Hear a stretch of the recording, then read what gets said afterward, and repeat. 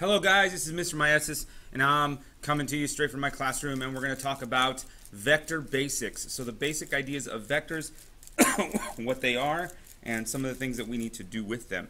So the first thing I want to say is what is a vector? A vector is a mathematical item that we represent in the coordinate plane here. We represent it with a ray, so it's represented by a ray, and we all know what a ray looks like, right? That's a ray. If you don't remember geometry, that's what a ray looks like. So it's represented by a ray, and it has, this is very important, it has both magnitude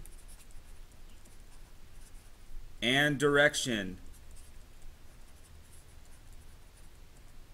Okay, this reminds me of if you've seen Despicable Me. There's that there's that scene when Vector, that's the villain, Vector gets introduced, and he says with both direction and magnitude, because he does crimes with both direction and magnitude. So that is a vector. It has both magnitude and direction. Those of you that are my students know that my text alert is Vector from Despicable Me going booyah. We got a little cough here. So anyway, in the coordinate plane, this vector can be anywhere that we want it to be. You know, if I drew a vector like this, all right, so I got this vector. This vector has both a magnitude, the length of it, and the direction, possibly the angle. And if I took that vector, you know, I can move this vector over here. Oh, I'd like to have moved the arrow with it, okay? And I move that, I can move that whole thing. You know, I can move the arrow there. It's the same vector. All right, I can move it. I can move this vector over here, right there, and it's the same vector. In fact, anywhere I move that vector, it's the same vector because it has the same magnitude and direction. If I move this vector to start with its initial point, oops, come on, graph. This program, I'm telling you. With the initial point, and I have to just mention here very quickly, this point here, all right, the point, that's called the initial point. And the arrow part is called the terminal point. And, you know, the initial point and terminal point, sometimes it's called tip and tail. This would be its tip and tail. Sometimes they call that in physics and stuff. But this is the terminal point. This is the initial point. It's kind of where it starts and where it ends. If the if the initial point is on the origin at 0, 0, okay, then this vector is said to be in standard position. All right. So if my vector starts at 0, 0, it's in standard position. Now I can write a vector in that's in standard position in two ways. I can write it in what we call component form, and component form basically is where I have the components x2 minus x, which is the points. Okay, these are the points x2 minus x1, comma y2 minus y1. Okay, so I would subtract the points, and that would be component form. Or I can write it as a sum of unit vectors. Now what a unit vector is a vector with a magnitude of 1. I cannot write on this thing today, guys. Sorry. So the magnitude is 1 unit. In here, the unit vector going on the x-axis, this one here, all right, that we normally say is I. I'm going to use I hat. That's what I use if I don't have bold on here, but usually we use bold in a book, is 1, 0. And the one going up in the y direction is j hat, and that is 0, 1. So you see, if I had 3 of these, I would equal to the y component, see how far it goes up in the y direction, and how far it goes in the x direction would be my I. Okay, so let's go and take a look at some examples of how we would use this information.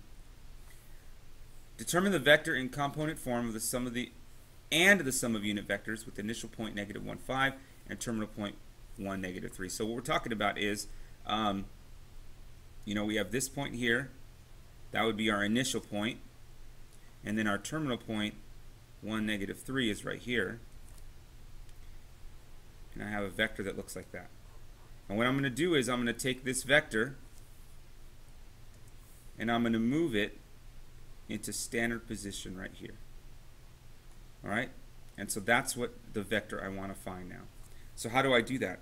Well, I'm going to use the formulas that I just used, or I just gave you. Alright, so we're going to do component form is going to look like this. x2 minus x1, comma y2 minus y1. I'm going to call this vector u. So x2 is 1 minus negative 1. Ooh, what happened there? And y2 is negative 3 minus y1 is 5. And I got these from the initial point and the terminal point. You got to make sure you do it the right way, or otherwise you might have a vector going the other way, and that's not the direction we want, right? So the direction is important in vectors. So 1 plus 1 is 2, and then we got negative 8. So that looks about right? 2 comma negative 8's down there. If we're going to write this as a sum of unit vectors, we're going to write it as 2i minus 8j. That's all you do. You just plop on an I right next to the 2 and a J right next to the thing, and then we get our two ways of writing it. All right? Excuse my cough, guys. All right, let's look at another one. Given vectors v, 2, negative 1, and u, negative 3, 4, determine each of the following vectors. So I have two vectors, and if I'm adding these two vectors, 2, negative 1 in standard position looks like this, and negative 3, 4 in standard position looks like this. And in order to add these, I'm going to use something called a parallelogram rule, and that basically means that I'm going to create a parallelogram the best I can with this kind of funky pen. Okay, so I create a parallelogram, and then I go from there to the end point to the corner, and this is my sum, u plus v. Alright, so that's how we add two vectors geometrically. We use something called the parallelogram rule.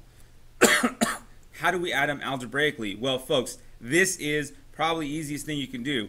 All you got to do is add the components together. That's right. So all you're doing is you're adding the components x and y, and y, and x, and then you're going to end up with what you have here. So watch this. So u plus v is negative 3, 4. That's u.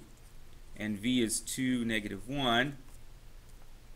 Guys, this is just simple. Add negative 3 and 2. Negative 3 plus 2 is negative 1. 4 plus negative 1, 3. This is your, what we call resultant vector. Does that look right? Negative 1, 1, 2, up 3. That's exactly what I got. There we go. That's how we do the sum of vectors. It turns out that you can multiply a number to any vector. You can add two vectors, and it's pretty easy algebra. So if I wanted 3u, what I'm trying to do is 3, I would have to clone you, right? Clone you 3 times. Haha, very funny. Very funny, my assist. We would do 3 times u, and we just distribute that in there, and we get negative 9, comma 12. And basically what this means is I'm making u larger by 3. So I'm taking u. It just sounds funny when I keep saying that I'm making you larger by 3, because, why would you want to be larger by 3? That would be a very big person.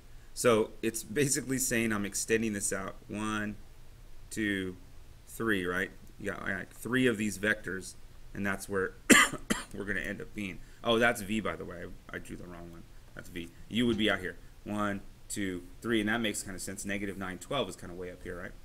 Okay, moving on. 2u plus 3v. So 2u plus 3v. Negative 6, comma 8 plus 6, comma negative 3. And then we add them together, and we get 0, comma 5.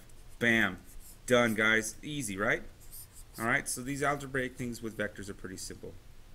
All right, last thing is this strange thing called a unit vector. And basically it says determine the unit vector in the same direction.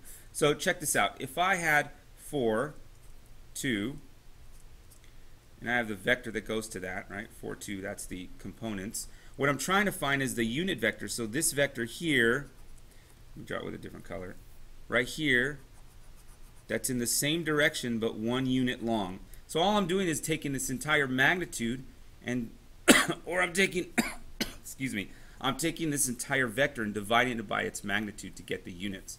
So this is the formula, okay? It's u, what am I doing there? U divided by the magnitude of u. By the way, this is how we denote magnitude, all right? So another way to write it is 1 over the magnitude of u times the components. So we're going to go 4 comma 2. So we got to find the magnitude of u. The magnitude of u, I didn't mention, but the magnitude of u can be found by using the square root of x squared plus y squared when they're in component form. Why can I do that? Because look, it's just a right triangle. So I'm just using, this is the magnitude here. I'm just using Pythagorean theorem, guys. This is just Pythagorean theorem. All right, so I'm going to use Pythagorean theorem. I'm going to get the square root of 4 squared plus 2 squared times 4 over 4 comma 2. That's going to give me the square root of 20, which I can simplify to 1 over 2 root 5.